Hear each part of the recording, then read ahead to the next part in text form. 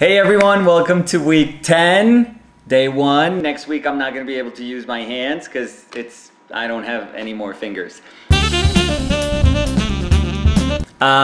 This week we're going to be tackling our fears. So we're going to be painting things that we're afraid of painting, which I think is awesome. So instead of running away from the things that we don't know how to paint, we're going to tackle them. We're going to really try to push this week and do those things that we've avoided painting for so long. So let's see what we do today. Bye. Okay, let's get started. For this week, I thought it would be cool if we really tried to paint the things that we try to avoid the most. Those things we are horrified of, those things that we are absolutely scared of. And there's no rational way of explaining why we try to avoid those things. We can pretty much just say that we believe that they are more difficult than the other things, subject matter that we choose to paint. But the truth is, and I actually firmly believe this, I don't really feel that there's things that are more difficult than others. There's things that require more patience, maybe.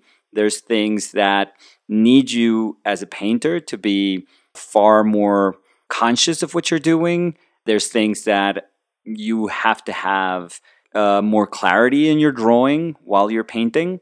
There's things that are going to take more time. There's things that are going to need to be more precise. But if I really think about it, in terms of the fundamentals of painting, I can't see why something would be more difficult than something else. That's what I repeat to myself. That's what I tell myself constantly. But the truth is that there's tons of things, very arbitrary things that all of us, every single painter that I've known, thinks that are more difficult than others. And because we assume them as being more difficult than other subject matter, we avoid them.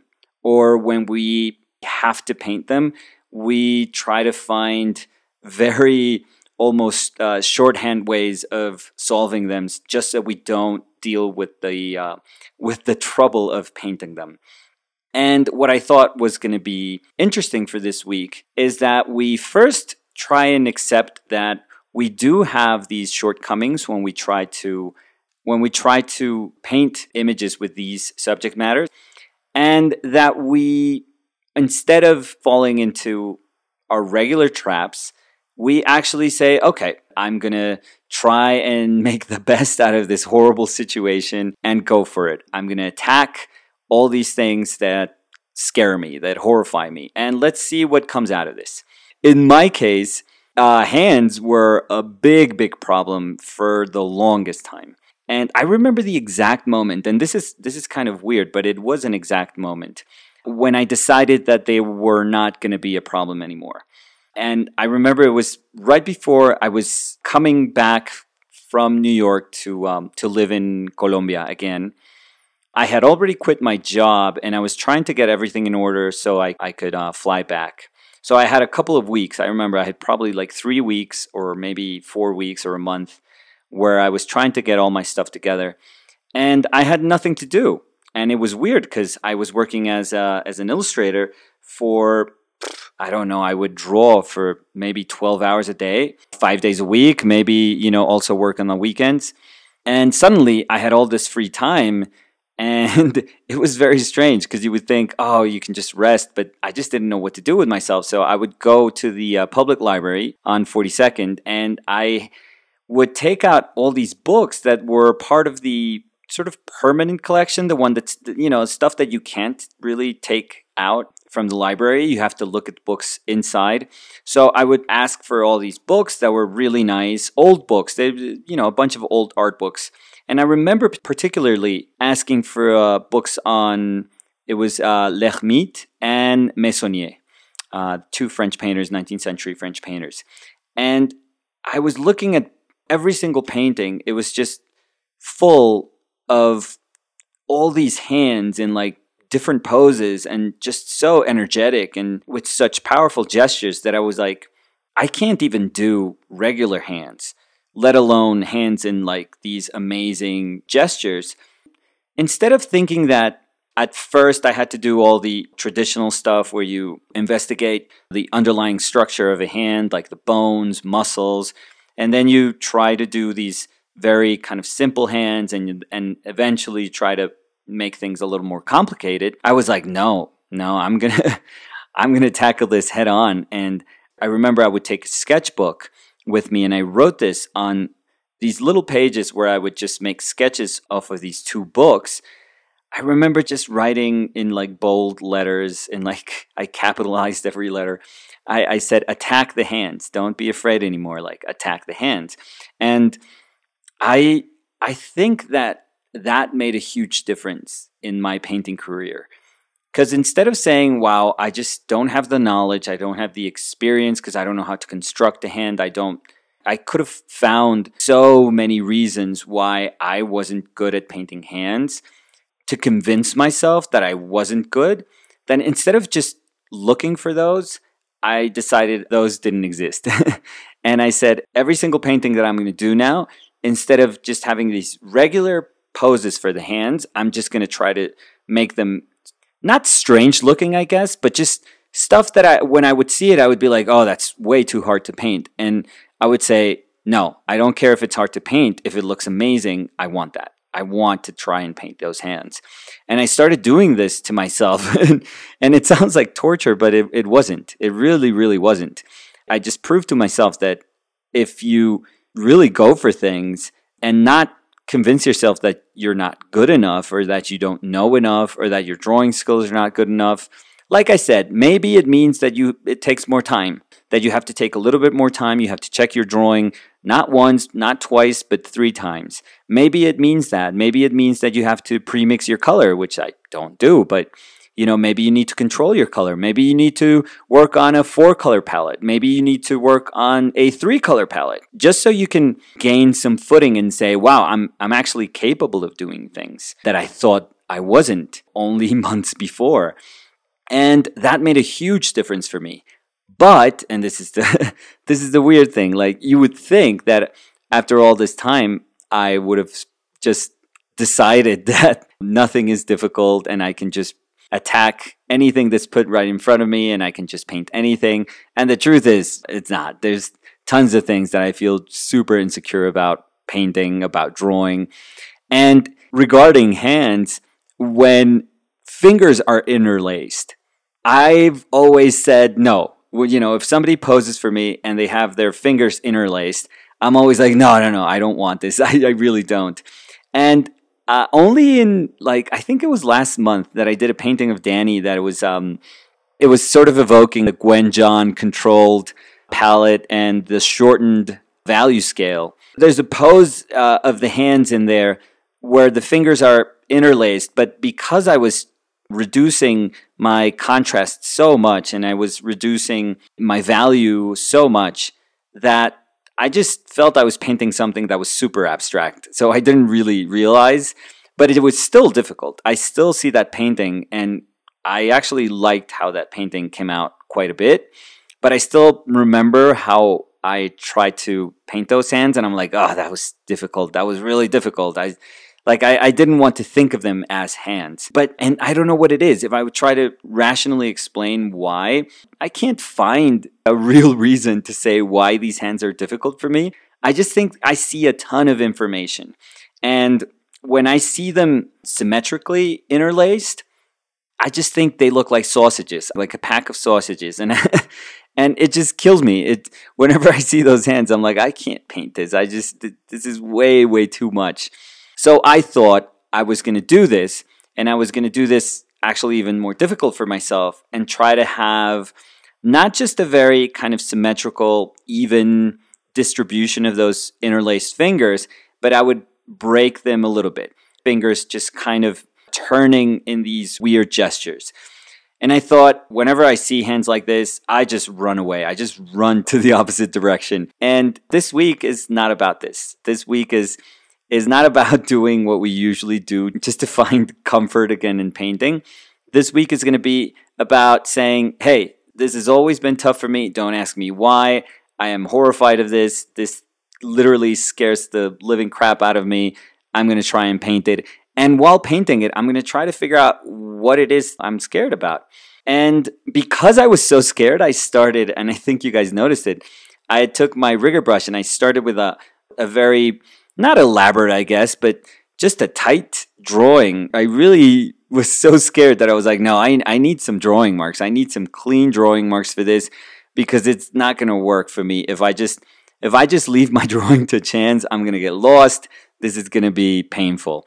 So I gave myself that. I told myself, okay, if this is scaring you, just give yourself some space where you can find, again, some footing, where you can have a ground that you can actually build from, and just work on your drawing. Just take 20 minutes, maybe 25 minutes to do a nice drawing, like a controlled drawing where you're measuring, you're sure about your angles, you're sure about proportions.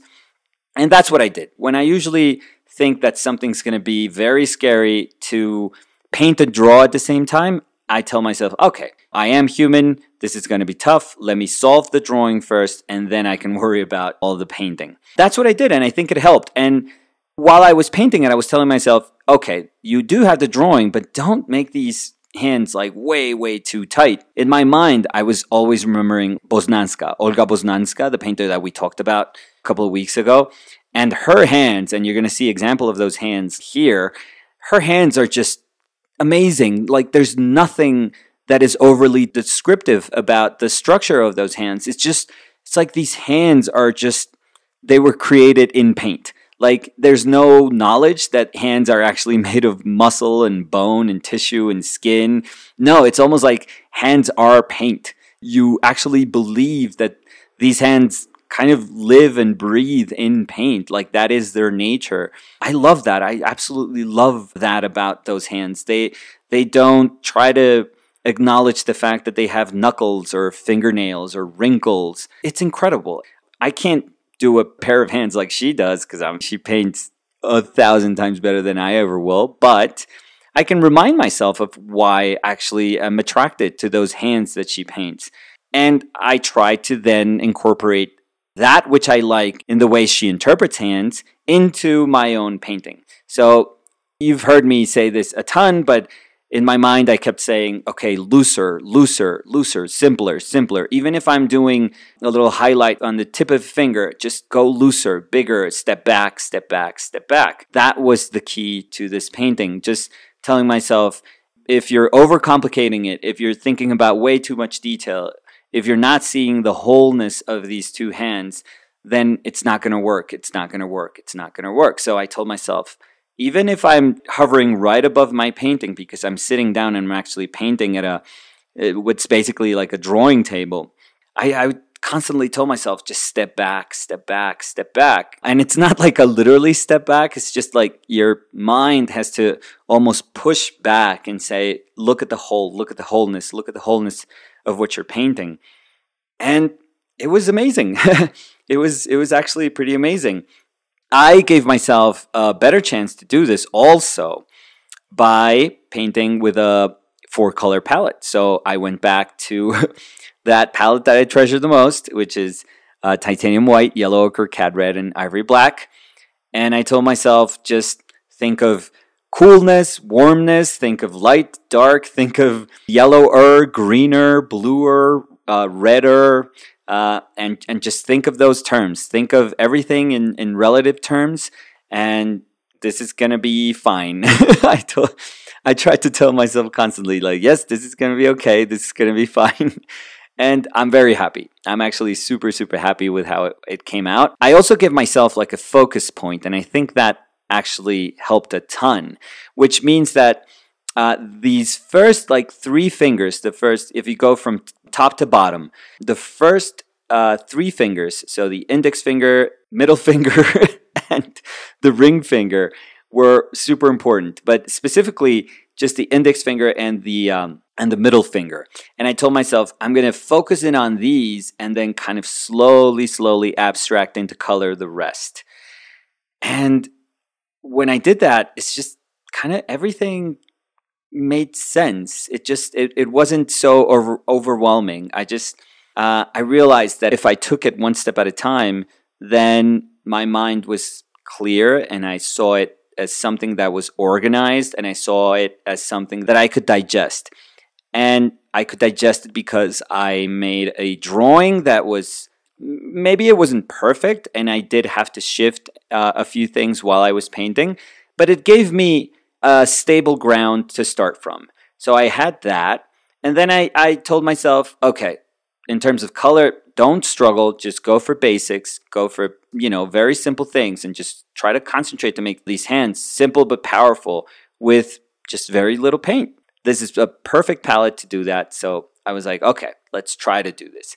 And I was happy. So I thought they came out like a super, super nice study of not only of fingers that are interlaced. These are actually Danny's hands, and they feel like her hands. I could tell you right now, the way the fingers break, it totally feels like her hands. That's something that, for example, she can do with her hands, but I can't do with mine. So I actually love that. It's not just about painting a pair of hands, like, these hands that could be anyone's hands. It's also very important to realize that hands are so, so powerful, and they carry so much character that they are a portrait in and of themselves. So we have to be able to not only say a hand, but just say, no, I'm going to say these very specific, these highly particular hands that belong to this person. This person actually communicates with these hands, and I have to be able to get to that. And this gives me the chance to speak about one of the artists that I admire the most. He was the one reason that I wanted to do an MFA, which I never ended up doing. I only have a BFA, if you guys were wondering. I graduated SVA, and I did super well. Honestly, I think I was scared at the time to not try and apply for an MFA because I was alone, and honestly, I needed a job to stay there. Like, if I didn't have a job, I couldn't make, that month's rent, and I would have to go back home. So I had no safety net. I had nothing. So for me, it was more important to get a job than to keep studying. Studying just meant more money that I was going to owe somebody. So that didn't make sense. But I think I may have had the opportunity, a real opportunity to get a scholarship, and I never pursued that, unfortunately. But the one place I wanted to go was to Syracuse to do my MFA under Jerome Whitkin. And I really do think that he's one of the best 20th century painters in America. And, for me, and I'm obviously biased, but in the world, I really think Jerome is just an incredible, incredible painter. He has, aside from a bunch of paintings that to me are absolutely brilliant, but he has 3 lithographs where he studies his own hands that I really do believe those are the best hands. I'm going to say it, hyperbole, but I don't care, but I'm going to say it. And I've thought about this because I've seen these hands for probably the last, 15 years maybe. And I think they're the best drawn hands in history, in art history. I'm going to say it. I am going to say it. Obviously, this is very, very subjective. This is just my taste. But I can't think of anyone being able to do just such powerful hands, and just hands that absolutely ooze character and strength. It's just, I've rarely seen such confidence in drawing marks like the ones Whitkin is able to produce. So honestly, you're going to see them here. These 3 lithos are the best hands I've ever seen. So whenever I'm scared of painting hands, I always think of these, and I tell myself, this is what you're missing. If you're avoiding trying to do powerful hands, this is what you're never going to be able to get to. And when I see it that way, I tell myself, wow, that's way too big of a thing to just dismiss. And I want to give myself the chance to see if I could ever say anything as powerful as these hands. So Jerome Whitkin, he's an absolute master. He's absolutely brilliant. And even though I didn't do my MFA there, in my mind, I've always thought, wow, I would have given everything up to just do my MFA under him. So, anyways, he's absolutely incredible. So that was it. This was our first day where we really go head on against this way of painting that horrifies us, that scares us. And hopefully by the end of this week, we realize it's not so scary after all. I think this one for me was pretty scary, but I think we did a good job. So I'm pretty happy about that. That was it for today. I'll see you guys tomorrow. Thank you. Bye.